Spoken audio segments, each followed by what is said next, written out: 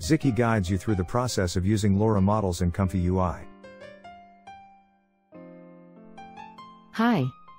My name is Zicky. Today, let's dive into incorporating a Lora model into your workflow. It's all about leveraging its power seamlessly.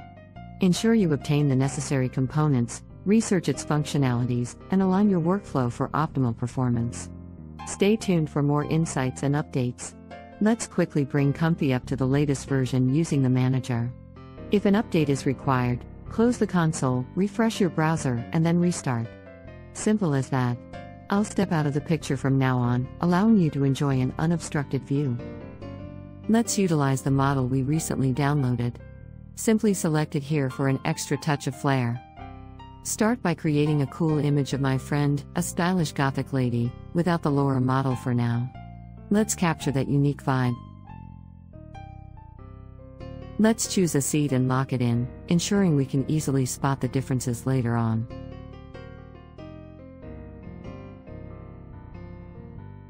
Alright, let's kick it off. Push the button and let the magic unfold. If the image isn't quite to your liking, go ahead and tweak the seed. Let's see if the new seed brings the image more to your taste. Fantastic choice, with the seed adjustment. Alright, it's time to unleash the magic of Lora.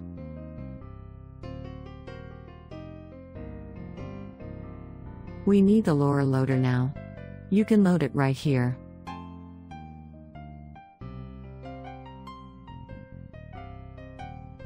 Now, let's connect the noodles, model to model and clip to clip.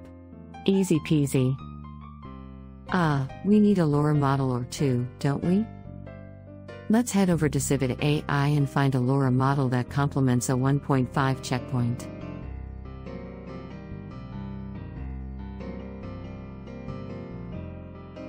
Excellent choice. Detail Tweaker is indeed a fantastic Lora model.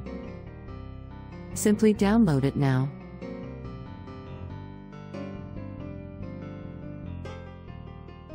Now, copy that thing into the right directory, ComfyUI /models/Lora.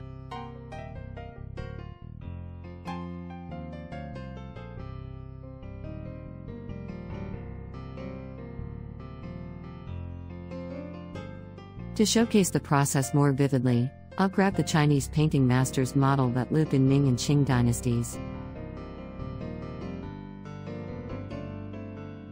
Of course, copy it into the same directory as well.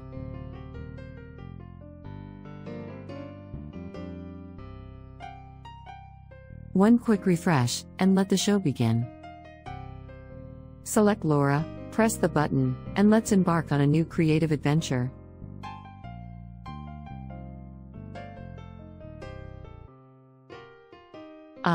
I should input a keyword so that the model knows what to do. These keywords are specified on the Stable AI website. And a fresh attempt begins. Oh, that was the first try, and Zicky's a bit annoyed with these values. My bad. Let's not let that slip again. Another shot, and this time, we'll nail it.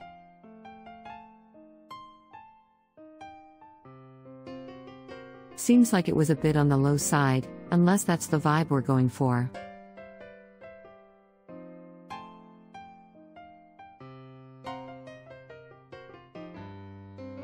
Wow, much better already. Now, let's fine-tune the strength of the Lora model. Or let's go all in, and incorporate the detail tweaker as well. Simply press the Alt key, copy, and connect it with the noodles.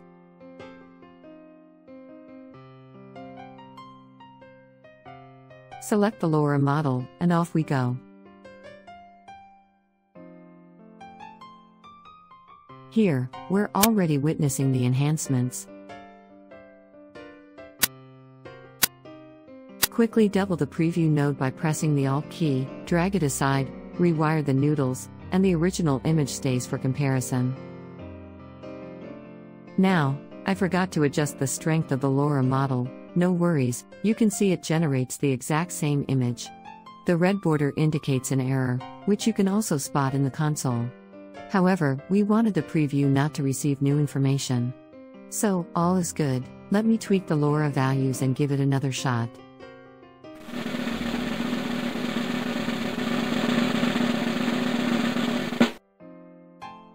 Woohoo!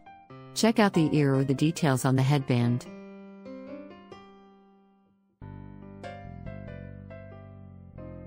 Let's crank up the value even higher.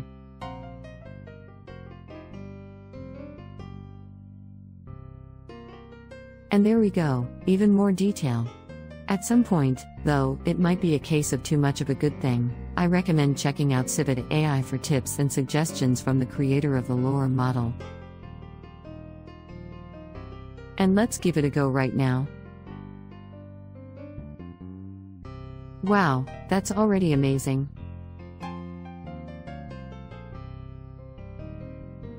Now, let's try the opposite and reduce the details.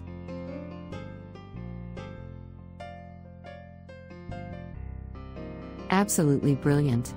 This is working phenomenally well.